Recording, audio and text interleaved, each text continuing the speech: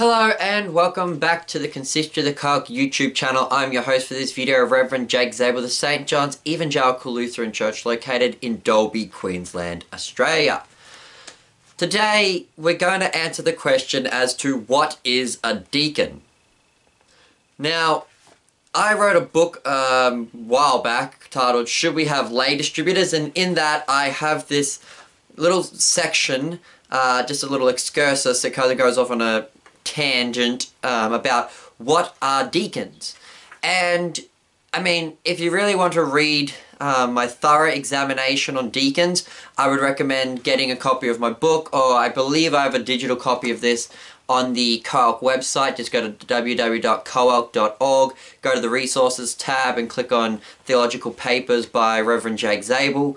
And I believe I have a digital copy of my paper there, and you'll be able to read in detail my explanation and discussion on deacons. However, for the sake of time and simplicity and brevity, I'm just going to look at kind of what was the Lutheran teaching regarding the office of deacon, because there's a lot of discussions on the topic of deacon throughout church history, and so I'm just going to really focus on what Luther and the early Lutherans taught concerning the office of deacon. The first thing I just want to point out is that the office of deacon appears basically three different passages in the Bible. Philippians 1:1, where Paul introduces, he writes his letter to the bishops and deacons of Philippi, and there's also 1 Timothy 3, where you get the distinct offices of bishop and deacon, and there's also the account in Acts 6, where you get the appointing of the 7 deacons, although they're not actually ever called deacons in that text. That's just later they are ascribed as being deacons. They're never explicitly called deacons in Acts 6. Now, like I said, there's some disagreement, particularly in like the Catholic Church, about whether deacons are pastors or not. Generally, deacons are either assistant pastors or they're lay assistants. And what is quite interesting is the Lutheran approach to this, because as we find out, Luther will actually say the term deacon applies to both. And I will get to that as we get further on into this discussion. But first, I wanted to talk about what is Luther's opinion on the office of deacon. See, the Catholics argue that deacons are only referred to as assistant ministers. Now, this becomes problematic, though, when you talk about deaconesses, the female version of deacons, because we don't have women's ordination, so deaconesses are not ordained. They are not considered clergy. But in Catholicism, deacons are clergy. Unless it's a deaconess, then it's a layperson. Within Lutheranism, as we'll discuss, you can have both. But let's start with what Luther says. There are particularly 4 passages in Luther's writings that I focus on here. The first comes from a discussion Luther had on the office of the ministry, where he writes that the priesthood, that's the office of pastor, is properly nothing but the ministry of the word. The word, I say, not the law, but the gospel. The diaconate is the ministry not of reading the gospel or the epistle as it is at present practice, but of distributing the church aid to the poor, so the priests may be relieved of the burden of temporal matters and may give themselves more freely to the prayer and the word. Luther then says that this was the original purpose of the institution of the diaconate, as we read in Acts 5. It's actually Acts 6, but Luther made a mistake here. Here you can see from Luther that the deacons he says that they work in the ministry, although by ministry there he doesn't mean clergy, he means like they serve in the church, but they don't read the epistle or the gospel. They're not teachers. Another place Luther discusses this topic is how he talks about how the apostles and ministers were to care for the church with preaching and praying, but that the care for the body was left to be distributed by other men. The next passage I have is where Luther says that the deacons were appointed to an inferior office to the office of the ministry. However, the fourth and final and most important passage I want to talk about here from Luther is where Luther is discussing whether laity are allowed to preach. And I went through this passage in great detail in my video on lay reading. But here Luther says that laity are allowed to preach outside of the congregation, where there is no congregation. He says, when we consider preaching, we must consider it in two contexts, whether it is outside of the church to non-Christians, or whether it is inside the church in the local congregation. Luther says, outside of the congregation, anyone, even a lay person, can preach, whereas inside the congregation, only pastors are to preach. Only those who are called and ordained are to preach. In that case, a lay person is never allowed to preach. And so, on this, Luther says, thus Stephen preached publicly to non-Christians, as we are told in Acts 7, verses 1 through to 53.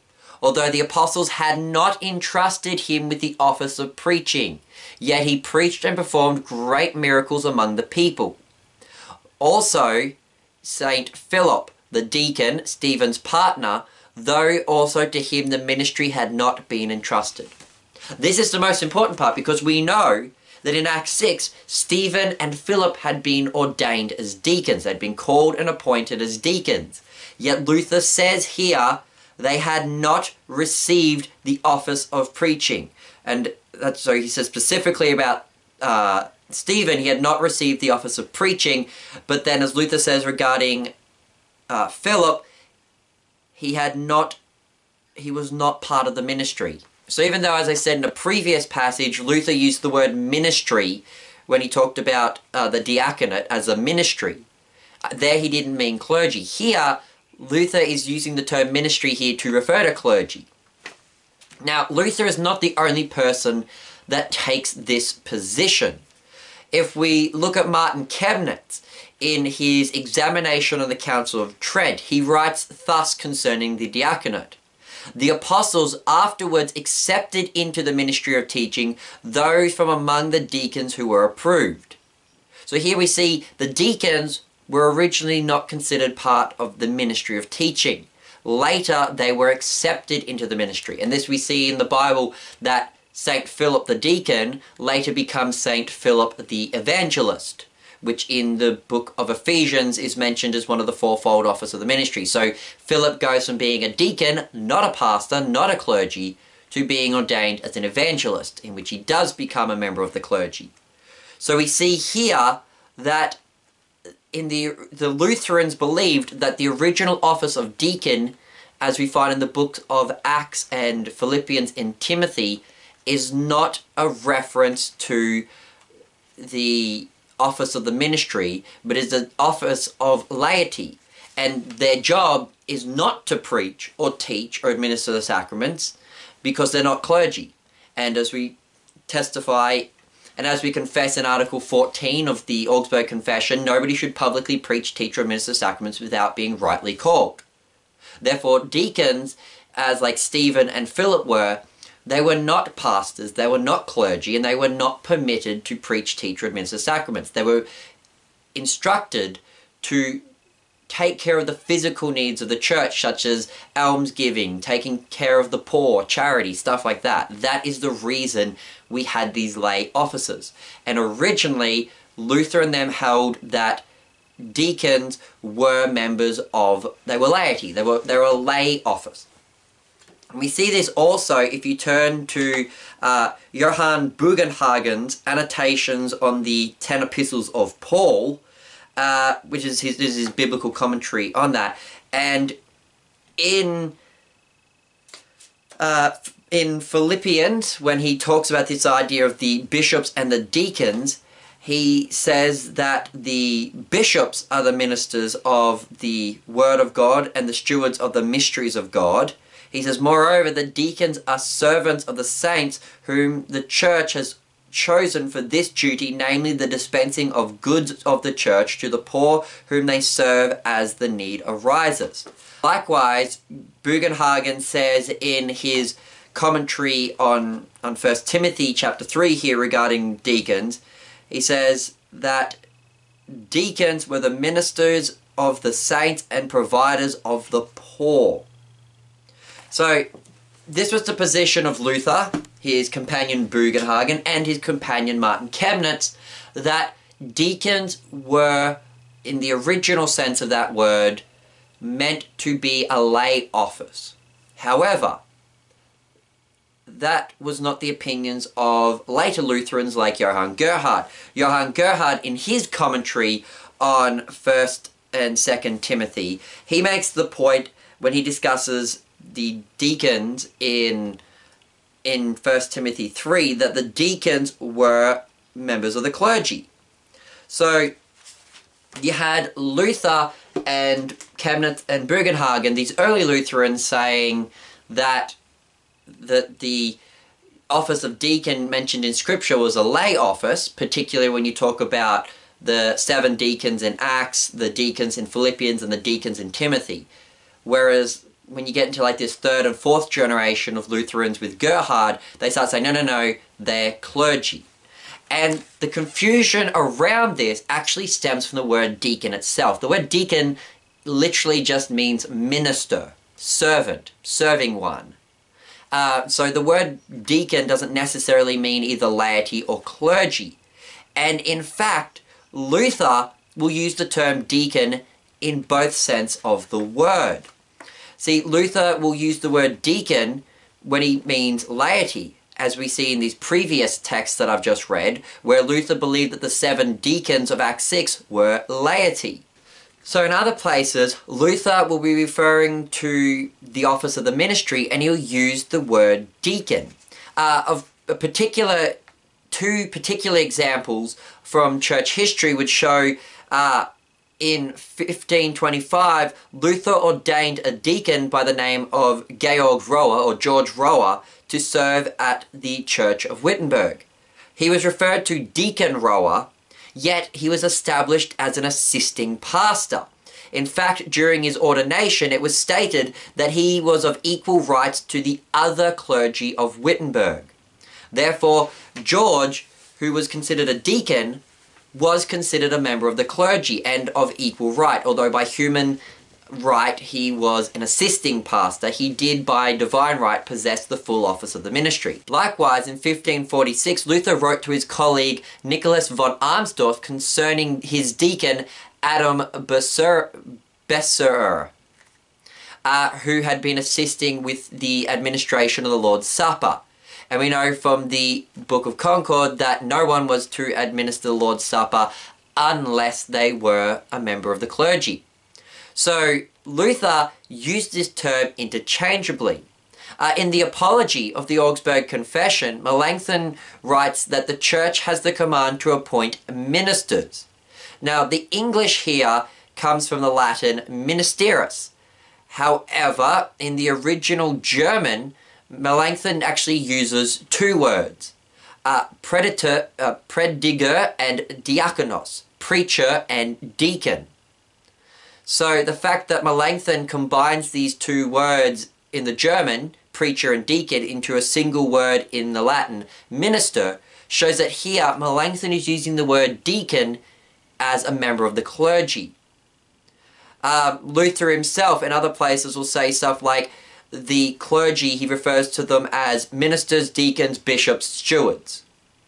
And so for Luther, the term deacon simply means minister.